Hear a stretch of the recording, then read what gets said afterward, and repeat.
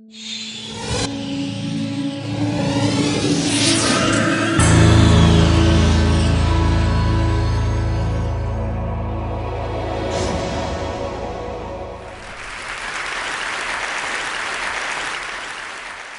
people want a lot of things out of life, but I think more than anything else, they want happiness. Aristotle called happiness the chief good, the end towards which all other things aim.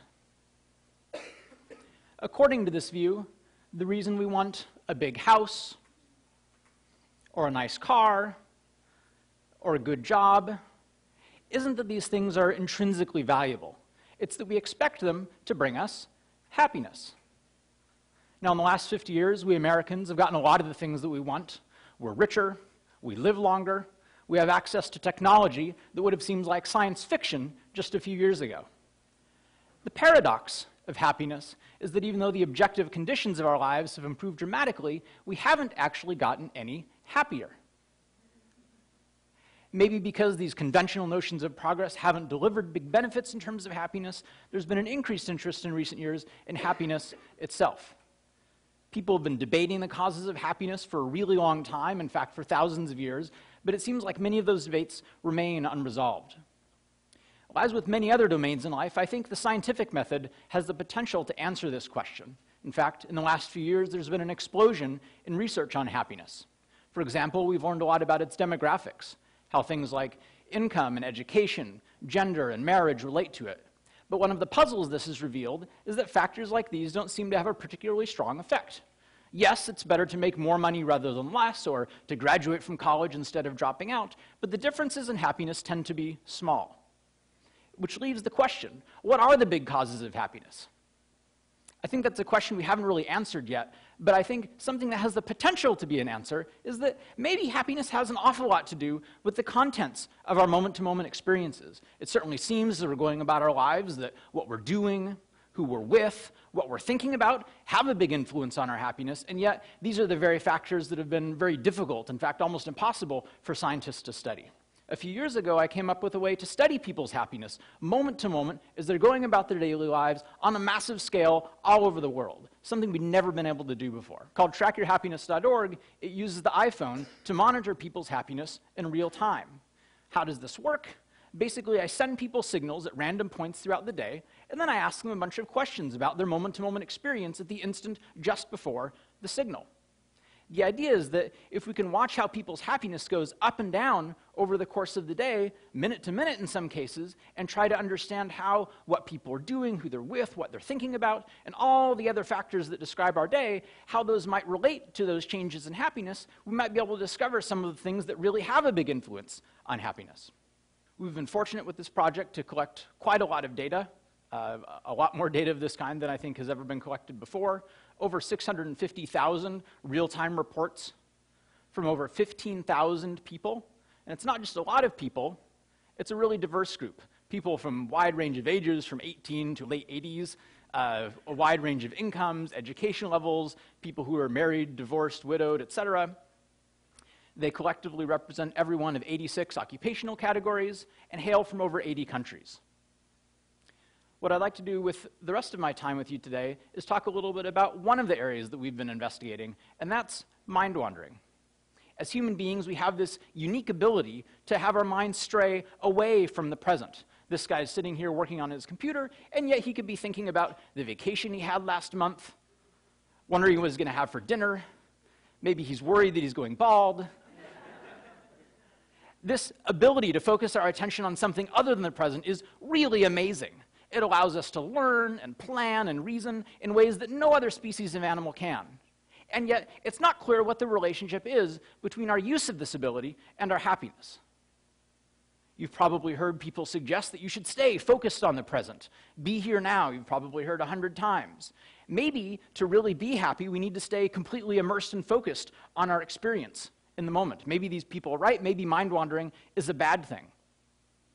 On the other hand, when our minds wander, they're unconstrained. We can't change the physical reality in front of us, but we can go anywhere in our minds. Since we know people want to be happy, maybe when our minds wander, they're going to someplace happier than the place that they're leaving. It would make a lot of sense. In other words, maybe the pleasures of the mind allow us to increase our happiness with mind wandering. Well, since I'm a scientist, I'd like to try to resolve this debate with some data. And in particular, I'd like to present some data to you from 3 questions that I asked with Track Your Happiness. Remember, this is from sort of moment-to-moment experience in people's real lives.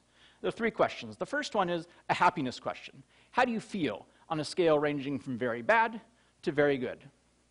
Second, an activity question. What are you doing on a list of 22 different activities, including things like eating and working and watching TV?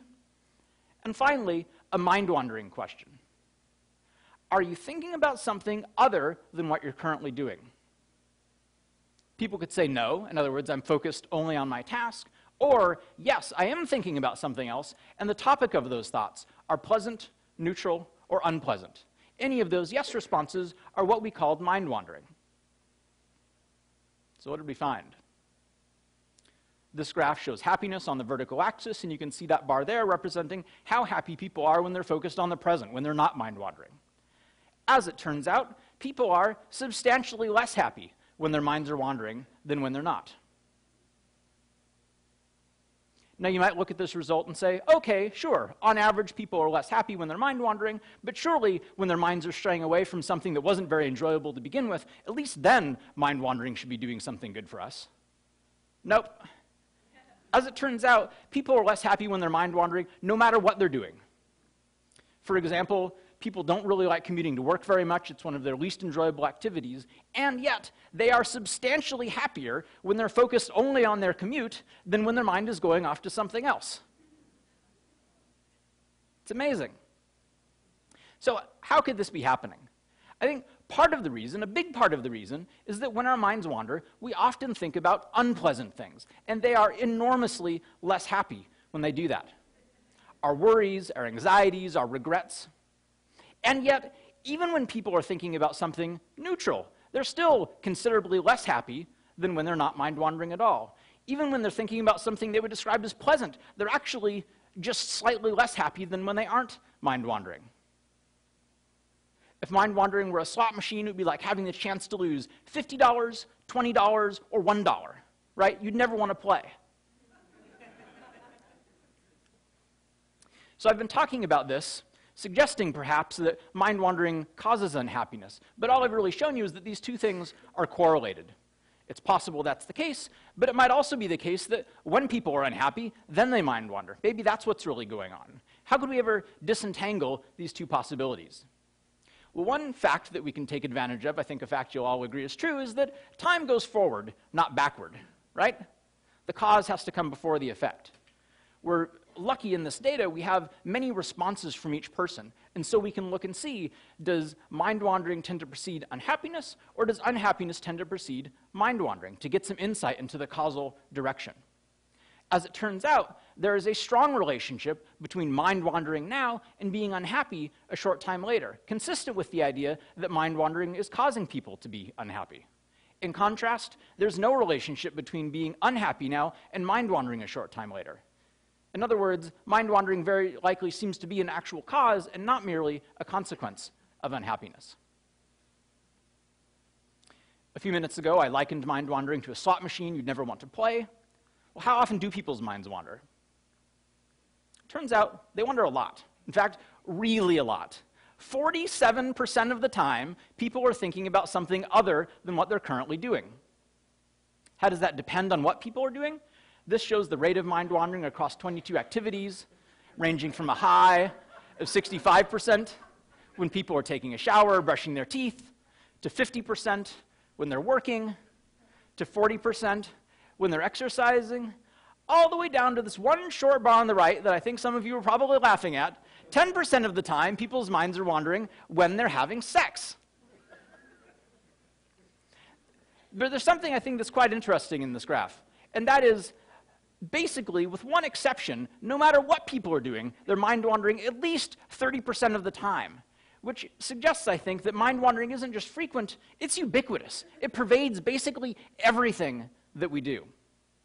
In my talk today, I've told you a little bit about mind-wandering, a variable that I think turns out to be fairly important in the equation for happiness. My hope is that over time, by tracking people's moment-to-moment happiness and their experiences in daily life, we'll be able to uncover a lot of important causes of happiness. And then in the end, a scientific understanding of happiness will help us create a future that's not only richer and healthier, but happier as well. Thank you.